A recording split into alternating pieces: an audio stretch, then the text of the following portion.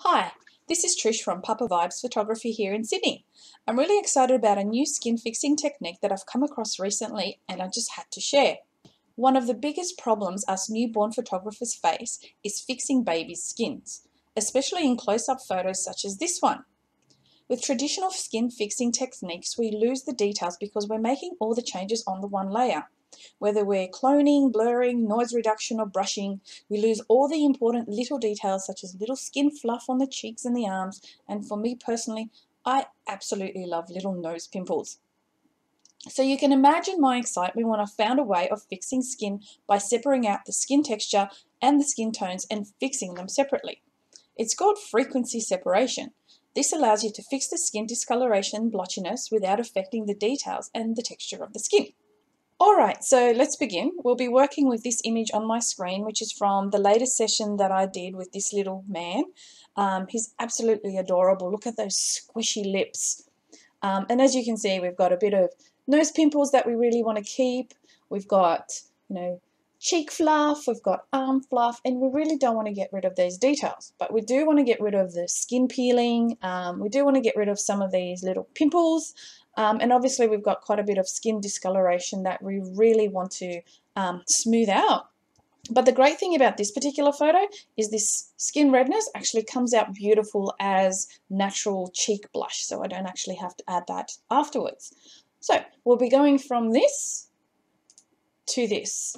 And as you can see, as I toggle between turning the effects on and off, you'll see that the details such as the little fur and the little fluff and the little pimples, they all remain.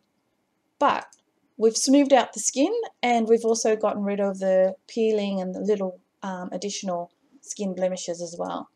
So how do we do this?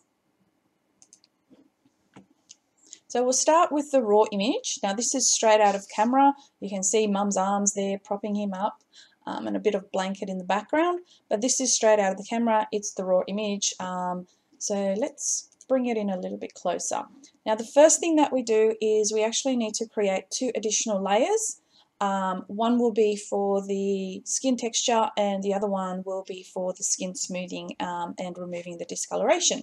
So simply by hitting Control J twice, you've created 2 extra layers. Your top layer will be the skin texture layer and the bottom layer will be your skin smoothing layer. And what I'd like to do is actually group them together so that way I can toggle between off and on so I can see how I'm adjusting the changes as well. So it's just a simple case of selecting both and hitting Control G. And that will group them together. Okay, we're going to start with skin smoothing. So we're going to turn off the skin texture layer and then we're going to go with blur and Gaussian blur. Now the first blur that we do is actually between 10 and 15. We might go a little bit higher in that particular range. We might go with 14. And as you can see with this blur, it's already smoothing out the discoloration and smoothing out the tones of the skin. So we'll add that as OK. Now with the skin texture layer, there's a little bit more involved. So we'll turn it on and select skin texture. And then we're going to go to image and apply image. And what we're actually doing here is subtracting the texture on the skin from the smoothing below. So we need to select the layer that we're removing the smoothing from, and that is the skin smoothing texture. Makes it easier with this naming. So what you need to do is select skin smoothing or the underlying layer. For blending, we need to select subtract. For scale, we do 2, and for offset is 128, and that's all you need to do. Now you may notice this looks like a high pass. It actually is a high pass with 2 blending modes. So apply image allows you to apply 2 blending modes. So the first one will be your subtract blending. And then we go to the second blending, which is up here, and we go from normal to linear light. And there you have it.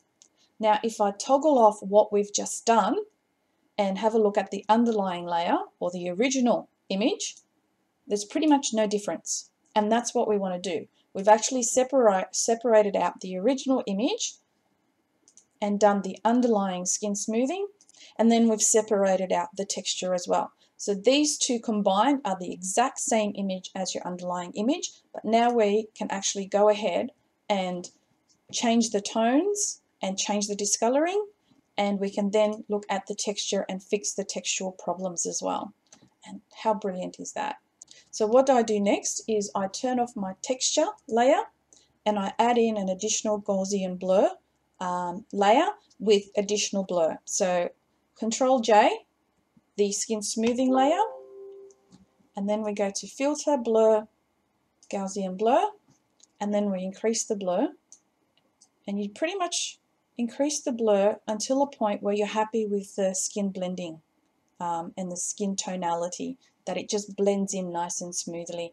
Now this part here sort of sticks out a little bit. We'll have a look at whether that needs extra work or not, but essentially you don't need to worry about the details and the sharpness of it because it's already contained in your skin texture layer. So we'll click on OK. 35 is about right. I've done this a few times and each time it's come up as 35, but essentially just adjust the blur to the point where the skin blends in rather nicely with the colors and the blotchiness. Now we're going to add a mask to this because we don't want this sort of blur across the whole image. So holding down Alt on your keyboard, we add in a mask. Okay, then we can turn back the texture. And then we paint in the areas that we really want to smooth out. Okay, so we go to white paintbrush at 100% opacity, and we'll start off with the cheeks.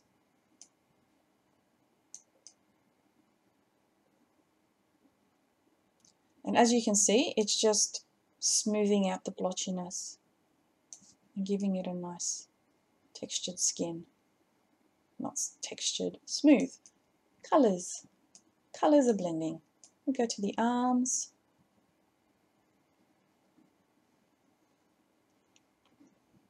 And as you can see, the skin colors are smoothing out, but we're not actually losing any details. The little fluff, arm fluff is still there, the cheek fluff is still there, all the pimples, even the skin peeling is still there in all its detail. Okay. So now you can see that the skin is pretty nicely evened out. I actually like the highlights across the nose and the mouth, so I can just change it to my black brush and put them back in. I can also do that up here and bring it all back in. The other great thing is if you sort of want to blend it in a little bit more, if there's too much change between a highlight and a coloured area, you can just decrease the opacity of your brush and just add in a little bit or as much as you want. So if I delete it again and go, I can add in 25% or 25% opacity just to blend in the highlights a little bit better without completely losing them. And I can also do that on the hand as well. So it's not a big blur addition, it's just a minor one, and that's the great thing about adding in an additional layer with an additional mask. You can add in as much or as little as you want in places that you want, and it's not applied across the whole image, and it's just the quickest way of doing it.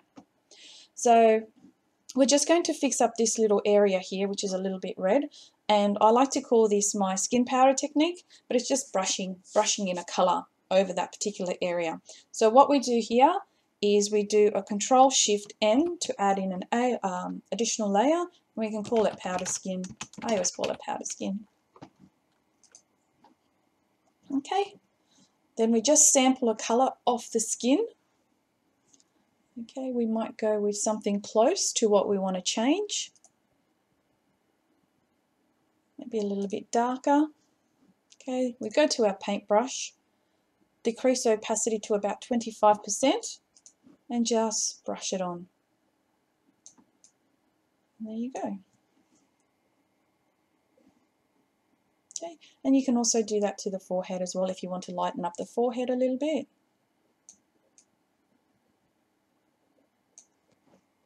And once again, if you want to sort of blend it in a little bit better, just add a layer mask and you use the black brush to blend it in.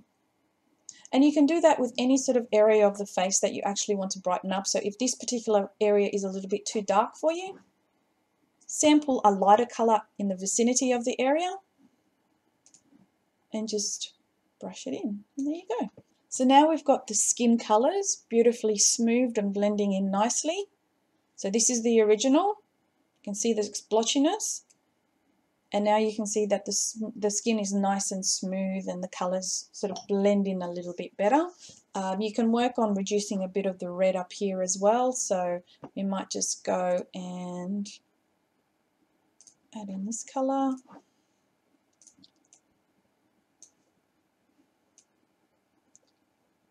Just a little bit of red reduction there. Okay, go back on here and just blend it in a little bit better. And there you have it. So the skin, nicely blended. So now what we want to do is fix up the skin texture. So we want to get rid of the peeling of the skin and maybe a few blemishes. And all you have to do is clone it. So just sample where you want to clone from and you just clone it out. And you do that without losing any texture details at all from the skin. Absolutely love this technique. So we might want to get rid of some of that. A few pimples in here. There's a few pimples in here. We've got the nose peeling.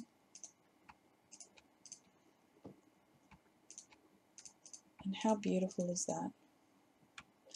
We might get rid of this one here a little bit on the eyes.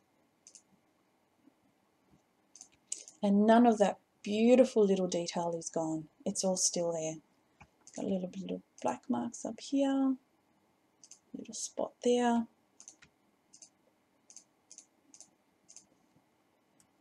Beautiful.